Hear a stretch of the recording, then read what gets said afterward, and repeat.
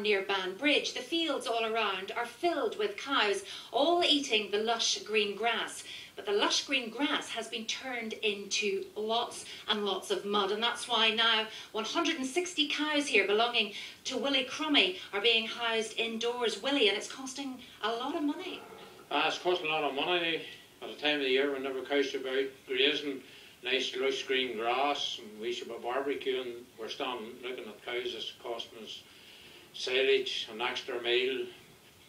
And I'm also joined by the president of the Ulster Farmers Union, Harry Sinclair. Harry, it's not just the dairy farmers either. No, this is all over Northern Ireland. In fact, there's a lot of farmers even struggling to get silage put in for next winter. The arable people are suffering. The conditions of the crop were planted were ideal, but now the soils are so wet that the crops